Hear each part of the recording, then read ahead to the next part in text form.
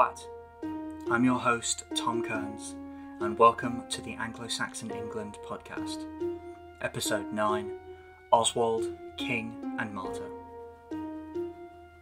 Last week, we looked at King Edwin of Northumbria, and ended with his death in 622 to 623 at the hands of Cadwallon and Penda. We ended with the subsequent ravaging of Northumbria by Cadwallon, and it splitting again into its constituent parts of Bernicia and Dara. This week, we will look at probably the most famous of all Northumbrian kings, King Oswald.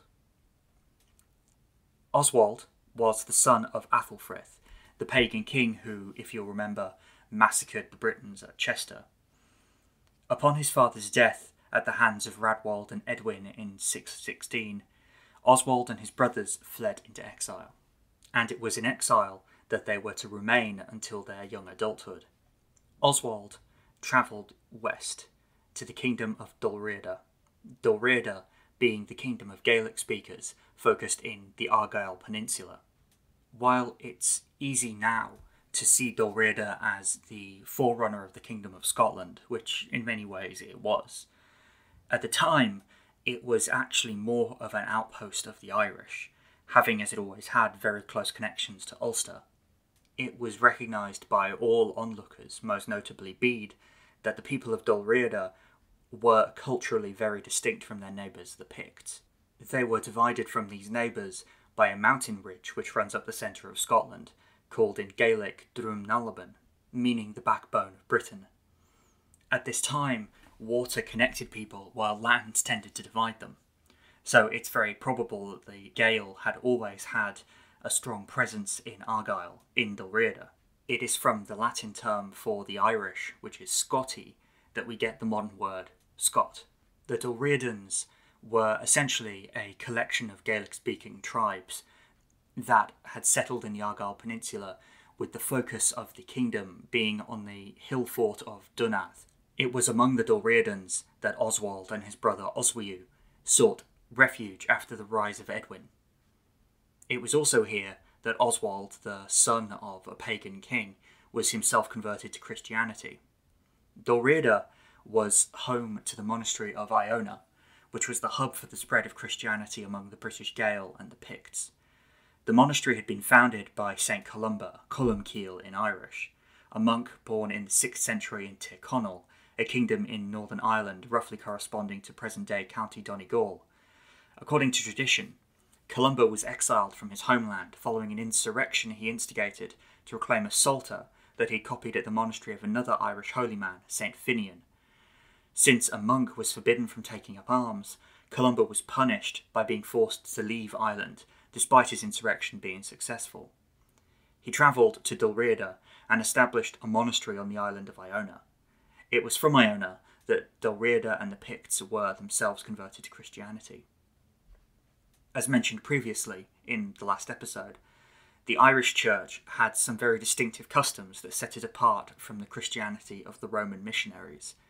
The one that most aggravated later writers like Bede was their means of calculating Easter, which differed from that of Rome, and which caused them to celebrate Easter on a different day than Rome. Also, it was the custom in Ireland for cathedrals to be attached to monasteries, a custom that confused the English observers. It was at Iona, and in this environment of Irish tradition, that Oswald was converted to Christianity. Importantly, Oswald was converted prior to his becoming king, unlike Athelbert, Eadbald, Redwald and Edwin. While we must be careful of accepting Bede's extremely saintly image of the king uncritically, it does seem that Oswald was a sincere convert. This is not to say that the others were not also sincere, but in all their cases, there was very clear political gain to be had from converting. There may well have been political reasons for Oswald's conversion too, but these are not as recorded as they are in the other cases, if they were there at all. We don't actually know much about what Oswald got up to during his exile, apart from his conversion to Christianity. It's possible that he may have done some fighting in Ireland, since there is a Saxon prince named Oswald, mentioned in the Irish mythological poem The Destruction of Dorderga's Hostel. But this is entirely speculative, and we have no way of knowing whether this is indeed Oswald. Oswald firmly re-enters the historical record in 633 with the death of Edwin's successors Osric and Eanfrith, Eanfrith being Oswald's brother, who apparently returned to Northumbria upon Edwin's death. Osric and Eanfrith were killed within a year by Cadwallon of Gwynedd, and it was upon his brother's death that Oswald opted to press his claim to the throne. We are told that he met Cadwallon at battle at Heavenfield near Hexham. Here Oswald defeated and killed Cadwallon, despite leading a much smaller army. There are two written accounts of the battle that come down to us. The earliest comes from Adovnon's Life of St. Columba, who claims to report a story given to him by Abbot Segena, who had apparently heard it from Oswald himself. In the story, Oswald had a vision of St. Columba the night before the battle, who told him that God had ordained his victory. Upon telling this to his followers, they were overjoyed and vowed to be baptised. Bede offers us another story, in which Oswald personally erected a wooden cross and got his army to pray before it with him prior to the battle. While we don't know which of the stories is true, if either of them is, in both of them it's made clear that Oswald's Christian virtue, compared to Cadwallon's vice, was the cause of his victory. Upon defeating Cadwallon, Oswald assumed the throne of Northumbria. He also claims that at this point Oswald was the most powerful king in Britain. It's difficult to tell, though, to what extent this is hyperbole. Oswald certainly does not seem to have retained Edwin's influence in Man or Wales, so in this regard his power was probably more limited than Edwin's. It is clear too that he also sought to cultivate alliances with other Anglo-Saxon and British kings. Possibly he had Dulredan support from his time in exile. In around 638 too, we're told that he orchestrated a marriage between his brother Oswiu and the daughter of the North British king Royth of Reged. He also served as the godfather at the baptism of Cynegils, king of Wessex, at some point in the 630s. Bede also makes reference to the children of Edwin fleeing Britain entirely out of fear of Oswald and Eadbald, indicating that some kind of alliance probably existed between the two kings. It's also clear that he sought to expand the Northumbrian dominion. The wedding of Oswiu seems to have resulted in Reged's finally being absorbed into Northumbria, probably through Oswiu's son Ulfrith. We are also told that after Oswald's death, a monastery in Lindsey refused to take his body because he'd ruled over their kingdom as a foreigner, indicating that he either continued Northumbrian control of Lindsey or that he had reconquered it at some point. Oswald also seems to have conquered the North British kingdom of Gododin. Edinburgh, the central hub of Gododin, was besieged and occupied by the Anglo-Saxons in the year 638, and when Edinburgh re-enters the historical record in the 650s, it was a part of Northumbria. Thus, we can speculate that Oswald's Northumbria had destroyed and absorbed Gododin. One key relationship in this period was between Oswald and Penda of Mercia. No one is entirely sure what the relationship between the two kings was. In fact, it's not even certain that Penda was still king of Mercia during Oswald's reign, although he certainly was king again at the time of Oswald's death in 642. Penda was sheltering Eanfrith, son of Edwin, whom he betrayed and had killed at some point during Oswald's reign. This action has invited a lot of discussion, since some scholars, such as Nick Hyam, have suggested that Penda killed Eanfrith as a means of currying favour with Oswald by removing a potential dynastic rival. Others, such as D.P. Kirby, have suggested, though, that since Eanfrith seems to have been the son of Edwin by Quenber, who, if you'll recall, was daughter of King Chaol of Mercia, he may have posed a potential threat to Penda's rule, and thus been killed for reasons entirely unrelated to Oswald. The difficulty in interpreting events like this arises mainly from the fact that we know Mercia and Northumbria were frequent enemies in this period, so it's tempting to see their history as defined by confrontation. So, for example, it's also tempting to read Oswald's cultivating alliances with people like Cynegils and Eadbald as a means to try and effectively contain Mercia's influence south of the Humber. But we don't actually know if that was the reason for his cultivating those alliances.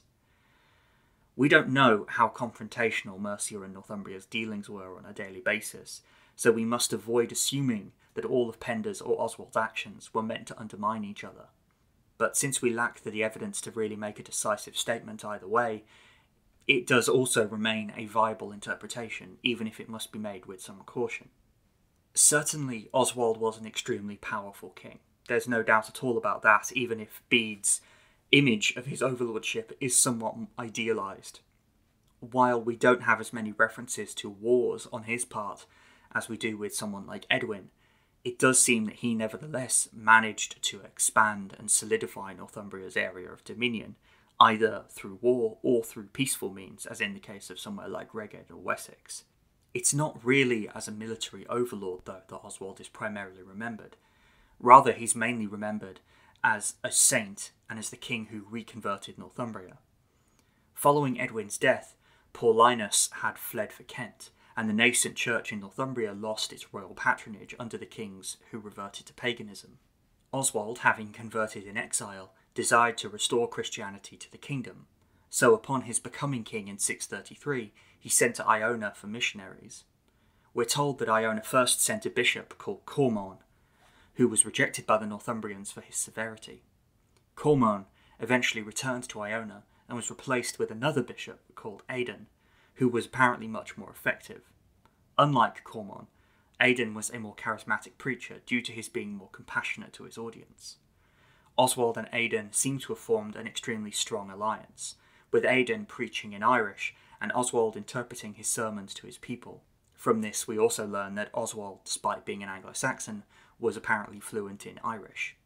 In 635, Oswald gave Aidan the windswept tidal island of Lindisfarne, where Aidan established a joint monastery and bishopric along the Irish model. The choice of Lindisfarne is itself also a sign of how closely Aidan allied himself with Oswald, since Lindisfarne is extremely close to the Bernician royal seat at Bamborough. With Oswald's support, Aidan oversaw the spread of churches and monasteries across Northumbria. Indeed, the rugged peaks and islands of Northumbria were ideal for monasticism, and the monk bishops of the Irish variety were perfect for spreading Christianity in this part of Britain. It also helped that Oswald developed a reputation for great personal virtue. We are told by Bede that he was generous with the poor and sincerely pious, a reputation that was soon to secure his eternal place as a saint of early England. Some scholars make an awful lot of Oswald's favouring the Irish church in contrast to Edwin's patronage of the Roman one. This is to some degree a result of Bede's preoccupation with the superiority of Roman practice over Irish. It's not clear to what extent, though, that men like Edwin really understood the difference between the two traditions. Among ecclesiastics, though, the difference was clearly recognised, since despite Oswald's mission to reconvert the kingdom and his completing the stone minster in York in around 637, the Pope did not appoint an archbishop to Northumbria during Oswald's reign, despite Gregory's original plan for an archbishopric to be established at York. Probably, this was partly a result of Oswald's ancestral focus being in Bernicia, and thus at sites like Bamborough and Yevering rather than York, which was the traditional focal point of Dara. But regardless, the snubbing of Northumbria's new Irish bishops may have been a result of Rome's desire to exert more control north of the Humber. Despite the customary differences, though, between the Irish and Roman traditions, men like Bede, who were resolutely advocates of the Roman position, still presented the Irish missionaries as men of profound holiness, and Oswald as an especially saintly king. This saintliness was only enhanced by Oswald's death in 642 at the Battle of Maserfield, where he died at the hands of King Penda, who was, if you remember, a resolute pagan. While writers like Bede never explicitly refer to Oswald as a martyr, his traditional title as a saint, that being king and martyr, clearly infers that his death constituted a martyrdom, and thus was essentially a way to secure his sainthood. Where exactly Maserfield was isn't entirely clear. It's usually located in Oswestry, a place now located in Shropshire, but which at the time was part of the Welsh kingdom of Powys. The battle was fought between Oswald and Penda, as already stated, although the Mercians may well have had Welsh allies. Indeed, there are bardic poems and sources from Wales which allude to the kings of Powys being on the side of the Mercians. The way these bardic sources present the battle seems to suggest that Oswald may have been the aggressor, and since Oswestry is very much south of the Humber, if this is the site of the battle, it would certainly support the idea that Oswald was the one raiding into Southumbrian territory, rather than the other way around. Oswald was killed there by the Mercians, and his body was dismembered, with the head and limbs being displayed on stakes, grisly details that also added to this narrative of his martyrdom. The site of his death, and particularly the sites that housed his relics, all became quite quickly sites associated with miracles, which are the cornerstone of any ascension to sainthood. The case for this sanctity particularly attracted Bede, who made it a main focal point of his whole characterisation of Oswald, even to the point where he supplanted Edwin as the chief saint of Northumbria in Bede's eyes. Oswald was also the first Anglo-Saxon saint to gain a notable international reputation, largely again through Bede, who was respected across the Western world as a man of great learning. In a way, we could argue that Oswald's life, and especially his afterlife, marked the beginning of the English's emergence as a unique Christian culture within a wider Christian Europe. But in the short term, Oswald's death had quite dire consequences. It saw Northumbria again divided into Bernicia and Deira, and a period of Mercian ascendancy under King Penda was cemented. This was short-lived though, about 9 years in total, since Oswald's brother Oswiu continued to rule in Bernicia and successfully reunited the two Northumbrian kingdoms, setting the stage for a period of Northumbria's greatest cultural and political dominance among the English kingdoms. But this will be the focus of the next episode. Thank you for listening. I hope you've enjoyed this episode of the Anglo-Saxon England podcast. I hope the new microphone that I'm using isn't going to be too much of a problem for you. If it is, let me know and I'll see what I can do about it. I also would like to request that if you've enjoyed this episode, or if you've enjoyed previous episodes, that you leave a positive review or a like or whatever it is you do on whatever system you use to try and help us get the word out there. It really helps us, and I'm eternally grateful for all the positive feedback I've been getting. But for now, I'm your host Tom Kearns. This has been the Anglo-Saxon England podcast. Thank you for listening.